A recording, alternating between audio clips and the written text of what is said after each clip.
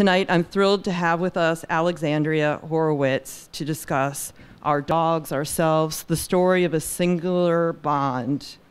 It follows her previous books, the best-selling Inside of a Dog, Being a Dog, and On Looking, as well as her writings in The New Yorker and The New York Times. I don't know how many of you saw her controversial op-ed piece in today's New York Times. She has a keen insight into the history and culture of dogdom and the profound connection between the human and canine species. Much of that knowledge is born of her work as a senior research fellow in the Dog Cognition Lab at Barnard College, where she teaches creative nonfiction, canine cognition, and audio storytelling. Joining her tonight is Sigrid Nunez, author of 8 books. We have 5 of them for sale, including Siempre Susan, a memoir of Susan Sontag, and most recently, The Friend, and it was the winner of the 2018 National Book Award for Fiction. Excellent. These join other honors and awards, including 4 Pushcart Prizes and a Whiting Award, and several others. So please welcome me in, please join me in welcoming Sigrid and Alexandra to this crowd of dog lovers and a dog.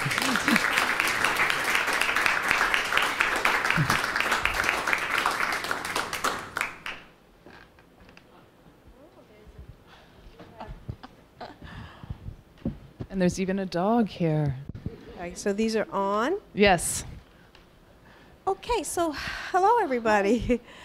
What we thought we'd do is we thought that we'd start with my asking Alexandra some questions and hearing what she has to say, and then opening it up to questions from the audience. So I wanted to start. I know that a lot of people do know what Alexandra does, her work at the Dog Cognition Lab at Barnard College. Okay, but some people don't. So I thought we would start with maybe you could tell us what you do there, how you got started in the work that you do there, and also say something about how you interact with the dogs there, because I understand that there are certain constraints. You can't just be the way you want to be with the dogs that you work with there. So let's start with that. Right, sure. Thank you. So the Dog Cognition Lab grew out of my interest in understanding the behavior and cognition of dogs, what it's like to be a dog, essentially. That's my MO, I think. And I've always been interested in non-human animal mind. And I got into non-human dog mind somewhat accidentally. I was in graduate school, and I was interested in how we find out what other animals know. And there are a lot of experimental methods to determine what other animals know, but I was interested in looking at naturally occurring behavior because I was interested in what they know about each other's minds. In other words, do they think about each other's minds? Do they think about our minds if we're interacting with a non-human? And so I was studying play behavior because I thought that was a really likely place to find out about animals thinking about other animals. So I was looking for an animal that plays a lot.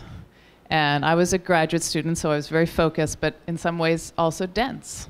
And I was looking at chimpanzees who do play a lot, but they don't always play on command, right, when you want them to play, or they hide.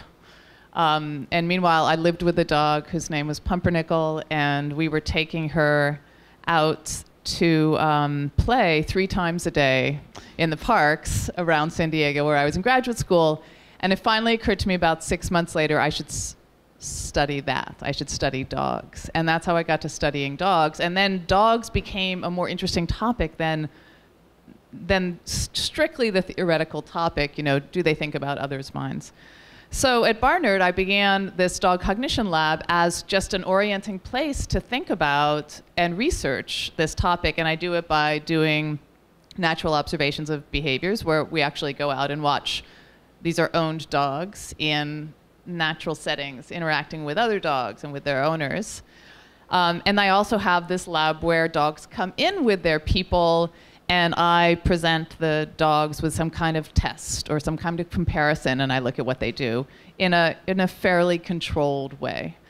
And so what Sigrid is referring to is that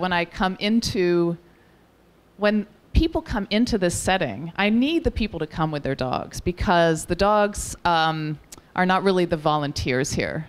It's the people who are interested in volunteering, and the dogs are the kind of agreeable subjects. So they come in, but we can't be engaging too much with the dogs.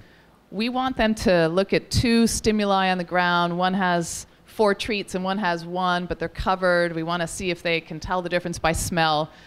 Well, the way they solve a lot of problems like that is usually they ask us to solve the problem, right? When they have problems like the refrigerator door is closed, but there's a lot of food in the refrigerator, they ask us to open the refrigerator. Most of our dogs do, instead of trying to get in on their own. So, and we are very responsive to them. So as soon as dogs start looking at us and interacting with us, we look at and interact with them. In other words, to a researcher, that's called cueing. So people would be giving cues to the dogs about how to solve the problem based on the owner's hunch about which is the right answer to the problem, or based on the researcher's hunch about or feeling about which one we want the dog to choose. So we cannot interact with the dogs. The dogs come and we say hello to the person and we kind of look at the dog. We don't smile at the dog. We might wear sunglasses so the dog, we're not giving them any cues. We don't touch the dogs. It's very sad for my researchers that we're not touching the dogs until the very end of the study, in which case we can all roll around on the floor together. And bizarre, I think, for the dogs. So that's our MO. It's like this unusual place where we try to be as naturalistic as possible, but we also are kind of jerks to the dogs. I can't believe you wear sunglasses. Yeah, or we'll turn our backs so that they can't get any information from us. Yeah, we act really bizarre in a way, but it works. You could just imagine what cats would have to say about all of this. Well, cats would not participate, I think. They would refuse participation. I was very... people who own dogs will all understand this, and this is something that comes up in the book. Alexandra talks about something she calls the guilty look. It's something that you studied. Yes. The guilty look that dogs... What is that all about? And I'm reminded of the way it was put by someone I know. They said, dogs always look like they're about to lose their job. So anyway, so talk a little bit about the guilty look and the study that you did for it. Yeah, one of the things, when I started studying dogs, they hadn't been studied. They weren't a research animal, particularly at the time. And partly that's because they live with us, and we kind of think we know them, and we're familiar with them. And, and also they're not exotic animals. They're in our house. So I did get interested in the fact that we make all these attributions to them. And I thought, well, I could use my science to test some of those attributions and see if we're accurate about our attributions. And one of the classic ones is this guilty look, where a dog, you know the look, right? They put their head down or they turn away and their tail is tucked, and they do, one of the researchers called it a Tai Chi slink away from you. And people say, oh, I know you did something wrong. And they go and find the thing that potentially the dog did that was wrong. So I thought, well, is that really what they know? I mean, it's a real look, but do they know that they've done something wrong and feel guilty about it? So we set up a very simple experiment to test it, where we asked an owner to put food in front of their dog and ask them not to eat it and then leave the room. And when they left the room, well, the dog either ate or didn't eat the treat. And we assured that they wouldn't eat the treat because we took it away in half the cases. And then the owners came back in and we said, what had happened? We announced what had happened. The dog ate the treat or they didn't. In other words, they obeyed your command not to eat the treat, or they did not obey. And if they had obeyed, we asked the owners to just greet them happily, you know, so sort of reward them. If they disobeyed, in other words, if they were guilty, we asked them to scold them as they usually do. And most owners were, you know, very gentle scolders, but, you know, it was like, no, Finnegan, what did you do? This kind of thing. But sometimes we switched it up on the owners. So half the time the dog ate the treat, but when the owner came back in, we said to them, oh, they didn't eat it. So the dog got a great, happy greeting from the owner. And half the time the dog did eat the treat, and so they were guilty. Is that right? Did I confuse it? They were guilty, and we told them that they were not guilty. No, so when they're guilty, see, it's confusing, experimental design. Imagine what it was like for the dog. So when they were actually guilty, we told them that they were not. So they ate the treat, and they got away with a greeting. When they weren't guilty, they hadn't eaten it, we told them that they had, and so they were scolded unfairly. And we looked at the amount of the guilty look in all of those cases. And we found it wasn't the dog's guilt that led them to be showing the look. It was us. It was us. It was our looking angry at them and starting to scold them was what caused that look. And I thought that's fascinating, right? Because we automatically say we know what's going on in the minds of our dogs. You have a dog for a week, and you're already saying, you know, this dog is like this. They have these opinions. They held a grudge because I was out late. They like this. This is their preferences. They don't like small dogs. You know, whatever. We have this whole set of ideas about what they feel, but they're not always right. They're not always right. Mm-hmm. Yeah, I just thought that was absolutely fascinating. Okay, now a lot of what you explore in the book is how insanely contradictory our attitudes towards dogs is. That on the one hand, we love them because they're not human. They're a dog and all their dogginess. It's an animal. I've got a pet. I've got an animal friend. That's a very exciting thing. But then we want the dog to be civilized. You even use it. We expect the dog to be civilized. A good dog is a civilized dog. So, so then we want it to behave. We want it to have good manners, not be naughty, be obedient, be like a good child, be like an endearing, good child. But that means not behaving like a dog, not behaving like an animal, as a matter of fact. So, so anyway, I thought that was interesting, that contradiction. So I wanted you maybe to talk a little bit about that contradiction and other contradictions that we have, because in connection with that, there's all this affection that people have for dogs, and many good things they will do for their dog. You know, I mean, like for example, when there's a catastrophe, disaster like a hurricane, people will not want to leave their dogs behind and will risk their own lives to save and take care of the dogs. On the other hand, when you have the chapter called "The Trouble with Breeds," and it's really a very heartbreaking and grim read, that chapter. It's not that it was all news to me, but when you really examine it, for no real good reason, dog lovers, or people who think of themselves as dog lovers, are actually willing to torture their animals and to see animals suffer abominably just to have certain characteristics. So it really is. It really is. I use the word an insanely contradictory set of attitudes that we have towards dogs. So yeah, I think that's the heart of this book. That really. Is the heart of the book. It's when you look at the bond and the relationship between dogs and humans. We have two faces entirely, and sometimes at the same time, and the wanting them to be animals but also treating them like humans is kind of at the heart of it, and breeds is part of that. So one of the breeds that suffers a lot is the pug or other flat-faced or brachycephalic breeds, where we've bred them over not so many years, over 100 years, to have less of a snout, and their eyes are more central and they're bulging. And apparently we find that really cute because they look a little bit more like us, right? With our smaller nose and eyes in the front of our face. Like a baby. Yeah, it's a little neotenous, right? They have the big forehead, they have big eyes. The problem is their eyes are ulcerate. Their nose is so short that they actually don't have a pathway to breathe. And on most pugs, you need to do a surgery just to allow them to breathe beyond sort of sucking through a straw. And we still sort of find it cute. So there's this weird tension. And I think that appears throughout the book. You know, we name one dog. We spent a lot of time. One of the things I love talking about was how we name dogs, and we've named them often very human names these days. And we endow them with kind of familial characteristics. Yet at the same time, we're doing that as a society. We're euthanizing millions of dogs that are anonymous every year. So we exist with that all the time, right?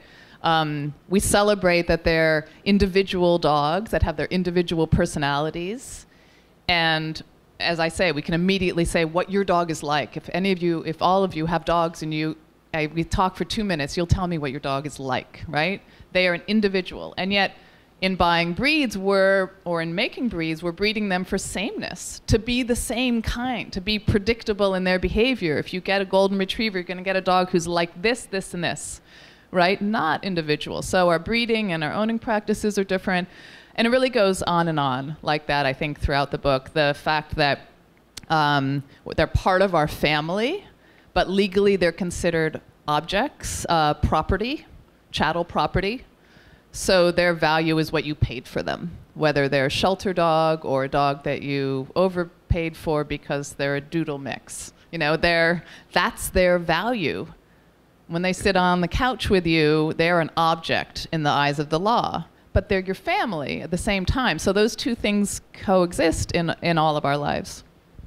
Yeah, and you talk about how the breeding, the inbreeding, which is really what it is, the dogs are bred for best so-called best form. Exactly. So you say that. So in addition to all these, talking about all these genetic disasters that have come about from this inbreeding, you talk about how we have changed it over the years from an animal to a showpiece, and why why was that the route that we took? But that brings up the question, which is a great mystery to me. I mean, probably everybody, many people know this story, right? Barbra Streisand had her dog cloned for $20,000. Okay, so this was it, $20,000. Okay, so this is the thing. You can have your dog cloned, but this is the great mystery to me. You clone the dog. It's not the same dog. Right. It looks like the dog, but it isn't the dog. All right, so it makes absolutely no sense, because breeding is already cloning.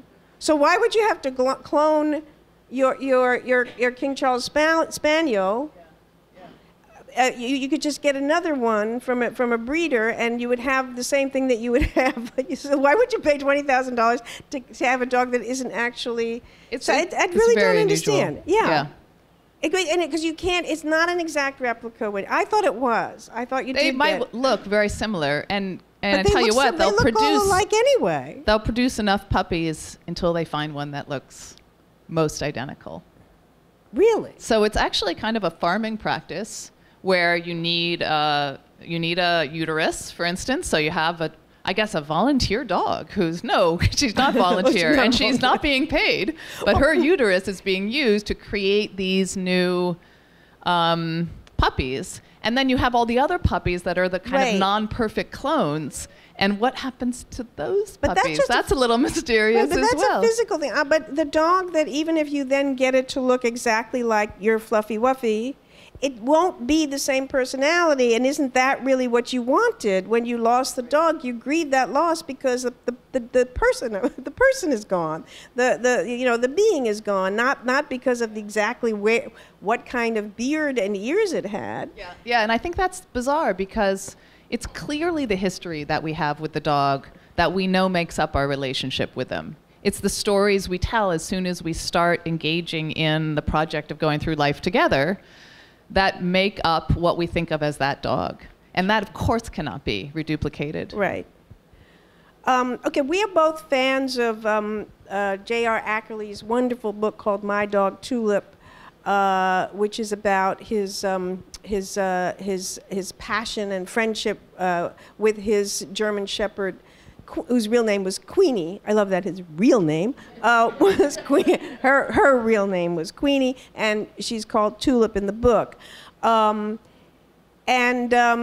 it's also a fantastic animated film that I could not recommend more highly. It's just so good. Okay, it came in around 2010. I saw it at the Film Forum. It's just wonderful, and it's called My Dog Tulip. Isabella Rossellini is the voice of the vet, and Christopher Plummer is J.R. Ackerley's voice. It's fabulous. Okay, so Ackerley is somebody who writes about. Ackerley is somebody who really wanted his German Shepherd to have her full doggy life. You know, he was not going to have her spayed because he wanted her to, well, he wanted as much as he could. I mean, she had to go out, he had to use a leash when she went out. But everything he did, even though it was it could be terribly inconvenient to him and to other people, he did everything to try to create a situation where she could be as dog-like as possible. Like, so she had to, you know, it was in her to chase and kill squirrels, so he was going to take her where she could do that. He was not going to have her spayed. He said, how can I tamper with such a beautiful creature? I can't do that. But he wanted her to experience sex, and he wanted her to experience motherhood, because that was all part of being a dog, and his love for her told him she must have this. So I wanted to talk about that too, because other people too want their dog to have their full doggy life, but it is so in such conflict with the needs of the owner.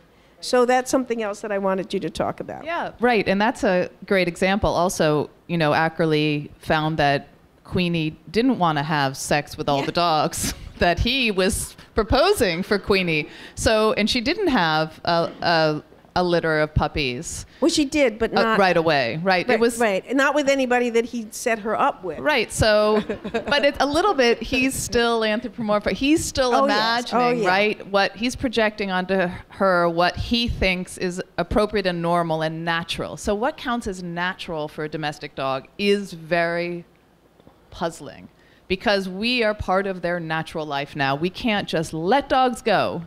You just leave dogs and there's no humans taking care of them in any way, or human society supporting them, and they're not going to survive. They're dependent on us. Even the free-ranging dogs, they have very short, brutish lives. They also depend on the fact that they're in human societies. So he's imagining that that's her natural state, and maybe he was wrong. But what I did celebrate about that was his willingness to embrace the messy parts of living with a dog, which we seem to be systematically removing from our relationship with dogs, right? And spaying and neutering is one of those things. I'm not advocating that we all stop spaying and neutering, but I think it's interesting that we do that because it allows us not to think about the dogs sexually, right? No breed standard for a dog says, like, this is a sexy beast, right? None of them say anything about sex. And breeders deal with sex. It's like this off, you know, we send it out. We send it out. If you want another golden retriever, you send it out. You don't have to deal with the fact that they're biological specimens. And I find that, I enjoyed that he at least embraced that. And it's not always convenient or easy. No, it was incredibly inconvenient. It's incredibly inconvenient. And we really want dogs to be convenient. Yeah. Right? And that's the dog that fits in your purse. That's a convenient dog because you can pick them up and put them away. But what kind of life is that for a dog, frankly? To be bred to be that tiny, by the way, is disastrous for the dog biologically. But also, you're kind of not experiencing the world. You're an accessory. And the more we accessorize dogs, make them into accessories, the more suspicious I become of the motives we have for owning dogs or living with dogs. Now, Ackerley also, something that he said in that book that I found very moving, it was something that really worried him. You know, we have made dogs. We have made them into a certain kind of being. And he felt that we had made them so dependent, for one thing, and so emotionally involved with people and needing to please them, wanting to please them all the time, that their lives must be chronically anxious and stressed. And so, sometimes when you observe dogs, that does strike you, that the desire, the dog wanting to make you happy is almost overwhelming. It's like you see that anxiety, I think, unless that's anthropomorphizing. I don't know. I think accurate. It's real. And you know, here's another contradiction. I love being around dogs. I don't want to not have dogs around. And at the same time, the more I investigate and just look, more I just look plainly at our relationship with dogs, the more bizarre it seems that we have domesticated them and made them this subservient animal to us, sort of designed to our whims. So I'm not saying let's stop doing that. I really want to be with dogs and around dogs. But yes, I think part of that is they are often anxious. That's a chronic problem, that dogs have a separation anxiety we have a dog who we brought into New York City after adopting him at age 3.5 in rural Pennsylvania, and realized as we came to New York, like he didn't really like loud noises. And that's not a thing you can kind of overcome easily in New York City, right? So he has this constant high level of anxiety that we have to try to manage and deal with. And, you know, they're waiting for us to make the next move through their whole life before they act. So for me, the best thing we can do is let them start to make choices on their own, let them be a little bit independent agents, give them something to do that is their choice. I think that's, you know, within us as a society. So when I published The Friend, I heard from a lot of people, dog owners, who talked about the guilt and shame they felt in relation to their dogs. In other words, what made them uncomfortable, what they might have hid from other people, was how much love they felt for their dog. They thought that perhaps it was just wasn't it wrong to have those strong feelings for a dog? Shouldn't that just be for other people? That just reminds me, I don't know who said this, but it was just a wonderful quote. Life, 8 dogs and then you die. You know, because, you know, and the idea is that the dog is the most important thing in your life, and the fear that that loving them is somehow wrong, to love them as children, and maybe you shouldn't let people know that. But then when they lose the dog, then it's much worse, because then the grief they feel is so extreme, then they feel shame and guilt about that, and they can't really share it with people because they're ashamed of it. And, you know, so people will apologize for it. So I don't know. So my response to this is, love is never wrong. But I was wondering how you felt about that. Yeah, about, sure. You know, is it, you know, is there something? Does it tip over into something morbid, or something that shouldn't be, to have, you know, to have that kind of feelings for a dog? I think there are bad relationships, you know, with animals like with people, but I don't think that love for a dog, like a family member, like an intimate, is ever overweening. And I think that's becoming more accepted. I do get people who still will apologize to me or try to excuse their feelings of grief about the loss of an animal, but I very much like step right into that and say, this is yes, you're feeling grief. This is normal grief. This makes perfect sense to me. And it really does make perfect sense, as someone who's lived with a lot of animals, that you have a great affiliation with an animal who you talk to all your days, who never talks back, who's always happy to see you, who accompanies you quietly through life, through your own passage through your life, that they then disappear without, if there were no commemoration of it, it seems to me that would be more bizarre than if you want to over-commemorate it. And, you know, I really wrote Inside of a Dog partly, you know, to this dog I had lived with for 17 years, Pumpernickel. After she died, I woke up every morning for a year and wrote a memory of her, which many of which wind up in the book as just little moments with her. And that was my way of working through the grief. Was I over grief in a year? I don't know, right? Are you ever over a death? But yeah, I stepped right into that grief. I think that's normal and is a little bit unsolved in terms of how you deal with it, because there are still people who think it's inappropriate, or will mock you, or even viewing your dog as a child. I think very recently that was seen as a kind of pathology. Yeah. But 95% of people, I guess, in America think of dogs as part of their family at this point. So that's changed, and how? Yeah, I think one of the other things that I didn't mention where the guilt comes in is, spending large amounts of money, on the dog. The idea being that in a world full of human suffering, there's something wrong with that. I think that's a hard thing for a lot of people. And keeping it alive, with extreme medical care when your very neighbors maybe, or somebody that you see when you step outside your house. I think that's a hard thing for people to deal with. I think it's natural to feel a certain guilt and confusion about that. I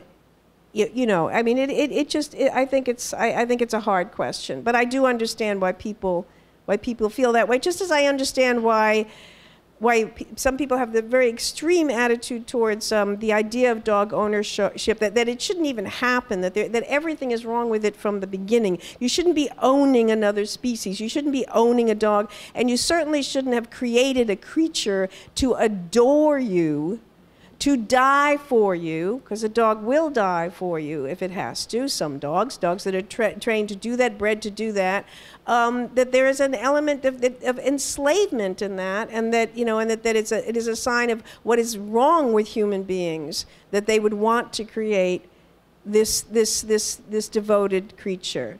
Really, it's a path maybe we don't want to really go all the way down right now. I'm beginning to bug me. Okay, something lighter, and then let's open it up to other people. It's hard. Okay. Why this particular dog on the cover? You had to choose a dog. The cover show. Yeah. Okay. Why this particular dog on the cover? Well, you chose the cover. In a way, I did choose the cover, but as everyone in publishing knows, and many of my the folks who I work with are here, I don't really choose the cover. There's an art department to choose the cover, and I don't think I'm maligning my publisher at all to say it's very important that there's a dog on the cover of my books. Absolutely. And that's fine with me, but I'm very particular about my dogs that are going to be on the cover. All the dogs are, and about to your me, covers. They're individual dogs, right? I'm not just, that's a cute dog. It is a cute dog. It's an earnest-looking dog. It looks very sweet. There's some important things about it. There is a human in the picture, and so it's human and dog, and that's the dyad we're going for. That's the bond we're talking about. It's like some kind of mixed breed, probably Weimaraner mixed. But what was most interesting to me is that's an individual dog that somebody has named something, and as soon as I see that dog, I start thinking about who that dog is, right? So I'm a difficult author, I believe, this way, where it can't just be like a cute dog on the cover. No, I really am against that. And there have been a lot of proposed cute dogs to be on the cover for my very first book. I will never forget some of the proposals for the dog. A dog just leaping in the air, just things that had nothing to do. And who was that dog? It was just the way if you put a human face on the cover, we would all start to make attributions about that person. We know somebody who looks like that, or why they have that expression. It's hard to put a person's face on the cover unless it's the person who wrote the book, right? Or a person who's featured in the book. You can't just put a random person's face on because it's too particular, and that's what I feel about this. So it's always a compromise between my ridiculous standards and the publisher's need to put something on the cover at all, right? And that's where we got with this one. And I like this one a lot. Oh, very much. Yeah. Very, very much. And my last... it's not really a, well, I guess it will become a question. We've all heard this thing about how people look like their dogs, okay? You hear it all the time. It's completely not true. Go out there and, it's it. It's not true. It's not true. I mean, just let him talk. You know, if you... Well, there is research. Wait, no, well, let me just say. Okay, that's what I was going to ask, because I know you put that research in your book. But I'm just saying, because it's something that actually kind of annoys me, how people just roll that out all the time. People look like they don't. You see it all the time. But because if you live in a place like New York, where there are so many people and so many dogs, all you have to do is go out there and walk around. It's not true, and it's a canard. And okay, maybe every once in a while there might be. They always give the same examples: the bulldog face and a certain kind of man's face, and the poodle and the woman who's got a certain kind of hair. It's always, you know, it's always these same examples that they give. But if you go out there, maybe that will happen. But in general, if you think about what a dog looks like, think how hard it is to actually find anyone who looks like that. It's just so, but there happens to be research. Well, research. So first, I'll say a couple of things first. I mean, the reason I wanted to talk with you, Sigrid, and it was so nice of you to accept the invitation to come and talk about this book, is when I was reading The Friend, you really come up with all the topics that I wanted to think about and discuss in my book, in your character's exposition and thinking about the relationship with this unwanted and surprised dog that she has. And now I feel, with your annoyance at people talking about dogs look just like their owners, that you've really, really entered my world. Because that's what it's like. People like to make statements, general statements about dogs, and that's just one of them. We could really spend a lot of time. That one, I'm happy to say I have researcher colleagues who decided to test this by asking people to match pictures of owners, guardians, with pictures of dogs, and they do it at rates higher than, you know, chance, so it's significant, but they don't do it every time. And they don't look like them in the way that you're looking in the mirror. They look like them, and there's no confusion, right? Like, is that the dog picture or is that the person picture? I just can't tell. They look so alike. It's more like they have the same way about them. And when people tried to describe them, these are psychological subjects, and they weren't great at describing what it is. They say, I don't know, like, that dog looks kind of happy and that guy looks kind of happy. I don't know.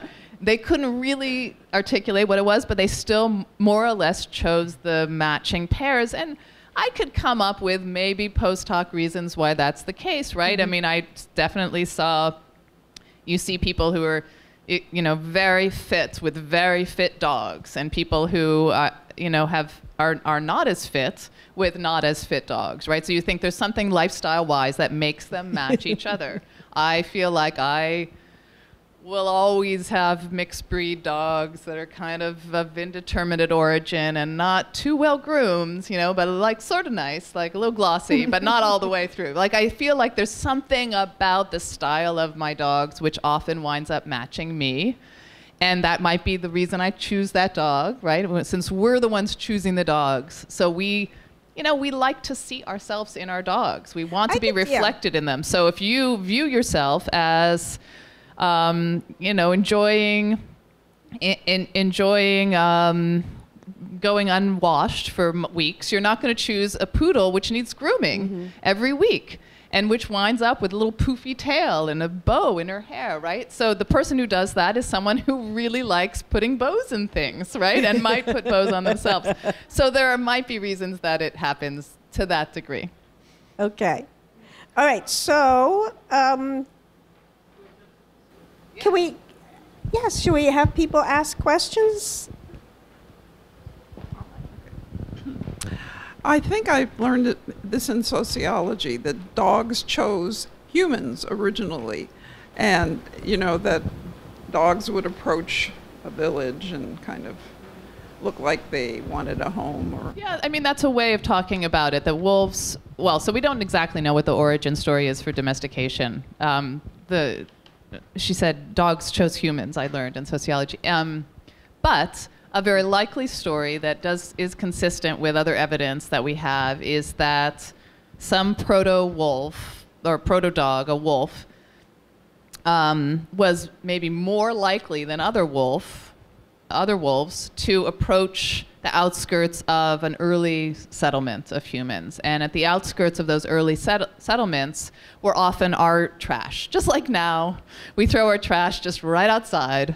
And that would have included a lot of food matter, which is inedible to us, but would be edible to the wolves. And some wolves might have had a tendency to view this as a new food niche and scavenge, as opposed to, here's available food that's recently dead, I might as well eat that. And then maybe some of them started to make their way into the settlements and then were selected, right? Some might have been eaten. Some might have been kept for a while until they had puppies.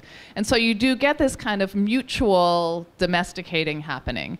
But, and certainly I don't think those early humans were thinking, let's take that animal, but there were a lot of circumstances that contrived to make them a good match. I think the reason we say we chose them is because over time, we are explicitly breeding them, right? We took over their breeding process and selected who got to live and die, who got to have puppies and not. But yeah, early on, the wolves had a part in it. They're partly responsible. Do you two ever think about cats? Well, Sigrid probably does because she is a cat person. Yeah, I live with a cat.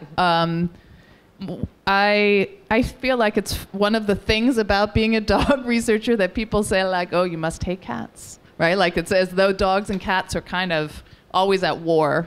And I love cats. They just don't do the dog things mostly. They are also, for cognition purposes, harder to study, because the dog willingly comes into the lab for the most part, and you can show them something and they do something. So just do that with your cat. Sometimes you could, first of all, bring them into the lab, see how they feel about that. That's probably going to be alarming. And then show them something and see if they'll act on it in some way. There are two things. Would choose one of those things, maybe tomorrow, right?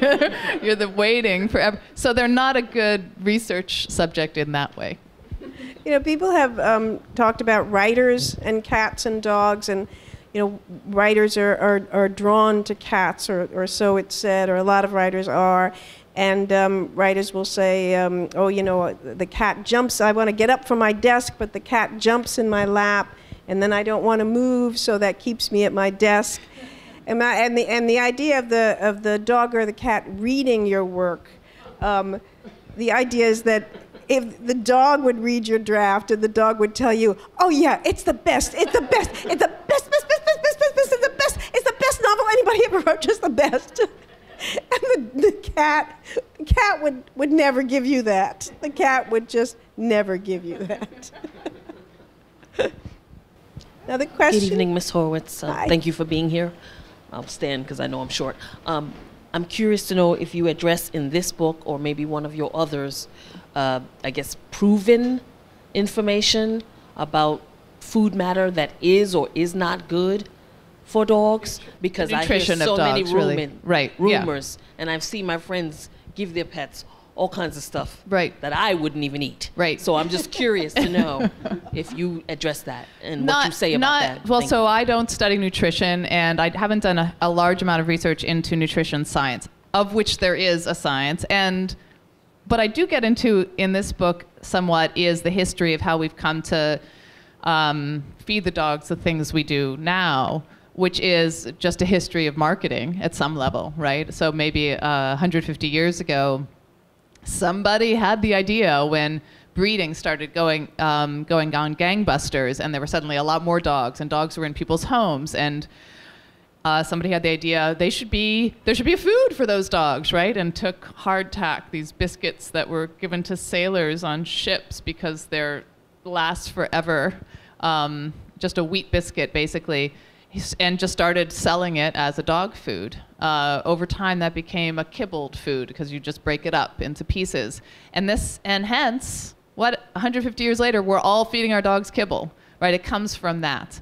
Now, dog food companies have nutrition scientists, but there's no federal regulation of something like that. So they make some estimation, and they keep dogs to test about what nutrition, how much protein they need, what kind of carbohydrates they need, what things are bad for their development, which things are good.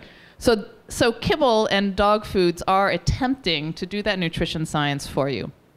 There are good reasons, though, to reject, their attempt to sell you food that might be the leftover meats that we wouldn't eat of an animal. And so there have been a lot of other people who say, oh, well, dogs were wolves, right? So we should just give them raw food because that's what wolves eat, right? They don't cook their food or put it in kibbles.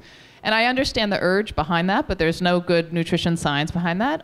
In fact, we know that dogs have a gene that allows them to digest carbohydrates, where wolves do not, something that would have changed in our history with dogs. So they, my bagel-loving dog can eat the bagel, or the many bagels, as the case may be. So I don't go into it fully, and it's actually not really well discussed in most of the literature, except for by a research sponsored by the pet food companies.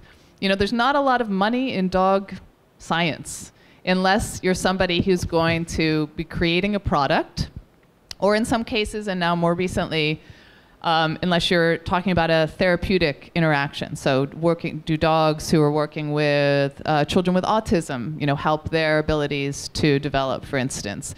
There's NIH funding for that. So if there's not funding for it, there's often not the research done for it. So we're kind of beholden to the pet food science. Just one other thing that I learned somewhere along the way that probably isn't right either, which is that if you leave dogs on their own and they breed on their own, they'll eventually start looking like dogs used to look, as opposed to these cute little dogs running around. Well, it's certainly the case that when we have, this great diversity of dogs today is due entirely to selective breeding, which is, by the way, only about 150 years old. There were different looking dogs, but not so distinct. So if you ever been to India, and you see the street dogs there, these kind of medium-sized yellow dogs, often yellow, or a little bit brindle, that's the dog that happens if you allow dogs to breed on their own. Was that what the ancestral dogs looked like? No, not necessarily. I mean, there were big dog, mastiff dogs, and there were smaller dogs, and 1,000 years ago there were even lap dogs. So there was already some selection for size and for appearance. But if you do allow full interbreeding, you get these street dogs. Not everybody wants a dog that looks like that, but at some level I think if I came to know that dog, I would love that dog, right? Maybe it's odd that we choose by looks, and I wonder if we should. God wanted that dog. I won't, as a scientist, I will demur. It's perfectly clear. I mean, why would it be that dog? Another question. First off, thank you both for this wonderful evening and conversation. It's so fun. And my question is about dog dreams. I'm curious if you've done research or could point me to places that people have researched the ways in which dogs dream and what they may be dreaming about. Right. The content of the dog's dream. No, that's the great frontier. I don't think anybody has done any research on it, although it certainly is the case behaviorally that I think we have perfectly good evidence to say dogs are dreaming, but we don't know what it is about. And the way you would find out is a puzzle, right? So in other words, when a dog is conscious and behaving, I can look at the context and see what they do in that context and get a sense of what they're experiencing, what they know about what they're doing, what they understand, what they're perceiving. But if they're not conscious, I have no access to that mind. And nor would you if you put EEGs around the head or if you put them in a brain scanner. You might say, oh, well, look, like the amygdala's lit up. And they're like, so they're having some emotional experience, but you still wouldn't get at the content. So I'm sorry to say, I don't think in the foreseeable future we will know. So in other words, the good news is you can just say whatever you want. Well, they have nightmares. Mm-hmm. I mean, they do have nightmares, yeah. Alexandra, can you tell us what dog has had the most unusual behavior that you've ever studied? I've ever seen? Yes. That's a huge hugely difficult question. No, I don't see behavior as unusual, really. Like, all behavior is just what it is. I don't think I can, right? Like, I mean, I'm looking for I'm looking for average dog behavior. What do each dog has to stand for all dogs in my studies, right? And so what each dog does tell me something about what all dogs, if they can smell, for instance, a recent study was, I asked if dogs could tell the difference between the smell of their owner's shirt and the smell of a stranger's shirt when they're just sniffing them in the box. And we had owners who wore T-shirts and like sweated in them for 2 days. It was really nice of them. And then we presented them to the dogs. And so what I'm looking for is not the erratic behavior, but what does each dog do? And more or less, it looks like they distinguish between their person's smell and the smell of a stranger. They can tell the difference of that, which we expect, right? But sometimes we're just confirming what we know. So I'm more looking for average behavior, sorry. Last question? I have 2 questions then. Okay. I don't take direction very well. One very simple question. Is there a difference between your lab studies of pets, domesticated dogs, and do you ever get to study wild dogs, or not wild, but the street dogs in India, or I've seen them in other places? Right. I don't study street dogs or free-ranging dogs. But if I did, and I do study dogs out in the wild insofar as they're out interacting on their own, and I'm not giving them something to look at. And the difference there is that it's entirely observational, right? And if you're studying the people who do study street dogs in India, you have to chase down the dogs, like with any wild animal, right? Have to find them and locate them. Whereas I have the convenience of I know who it is, and they are named by their person, and they come into me that way. So that's the difference. I do like observing just natural animal behavior, and videotaping behavior and really slowing down the video to see what's happening on a scale that we don't normally see. There's a lot there, and I don't do that in the lab. And if I can ask a second question about your controversial op-ed, which maybe everybody hasn't read yet, but just a clarification question. You were talking about whether dogs should be spayed or neutered, and that creates a whole lot of controversy. I wasn't sure whether you were saying less invasive spading and neutering, vasectomy for males and whatever the equivalent is, would be better. And if it would be better, is it more expensive, more difficult? Why do vets not do that? Right. So there are a lot of ways to answer that question. So I'm not really being an advocate in any event, right? I'm trying to call attention to the fact that we have stopped paying attention to whether, for the most part, we should spay or neuter our pets. We've kind of offloaded that to society's idea. In fact, it's like a religion that we spay and neuter our pets. It's a mantra that we spay and neuter our pets. And I just want to stop and look again and say, okay, why are we doing it? Probably overpopulation. Did it solve overpopulation? No. Are there other ways to try to solve overpopulation? Yes. What are the other effects of it? Like, then the dogs don't have the hormones that they need. Reproductive hormones have a systemic effect. In that way, if you're worried about that component, vasectomy or tube tying would be better, because you're not taking out the organs which produce the hormones. And these hormones, they're part of memory development, they're part of growth, they're part of bone development. And this is also why you see so many obese dogs, is dogs are much more prone to gaining weight if you don't have these hormones coursing. So there are alternatives, is what I was saying. And based on what concern, and there are a lot of concerns you have about it, there are a lot of ways we could go societally with it. I think it also is convenient for us, and I'm interested in the fact that we don't want a dog, we want a sexless dog, right? And we want a dog who isn't messy, but we also say we want what's best for the dog. And so I think those two things collide. Thank you, Alexandra. Thank you, Sigrid. So you'll stick around and sign copies of your books, and we thank you all for coming. Thank you. Thank you for this informative. Thank you.